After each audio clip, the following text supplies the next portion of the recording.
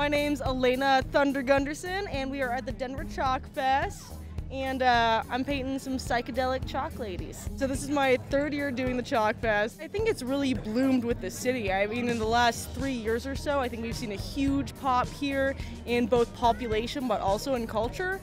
And the art scene is just growing with that. I think that we're seeing a lot more of it intertwined with the city, a lot more murals, which is super awesome, and it's become a huge thing to support local artists as well, and Denver has become a really good city for it. It really gets people involved in art. You know, this is such a fun festival to come out and like have some food, walk around, see all the different styles. So I think it's a great way to, you know, get people involved. I'm Karl Horeis. We're down here at the Larimer Square Chalk Art Festival and just creating some beautiful art for the people to enjoy it. This is like my 10th year, believe it or not.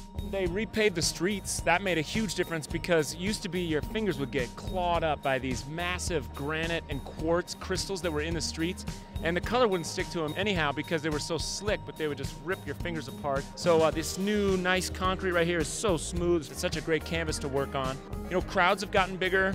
And I feel like the quality of the artwork has improved too. I feel like we all kind of share tips and ideas with each other, and it's making us all better, which is really cool. Definitely makes it more accessible as opposed to a museum or a gallery. It's just right here in front of you. There's lots of fun activities, lots of cute dogs, and good people watching also. Thank you, Denver. Thank you, everyone.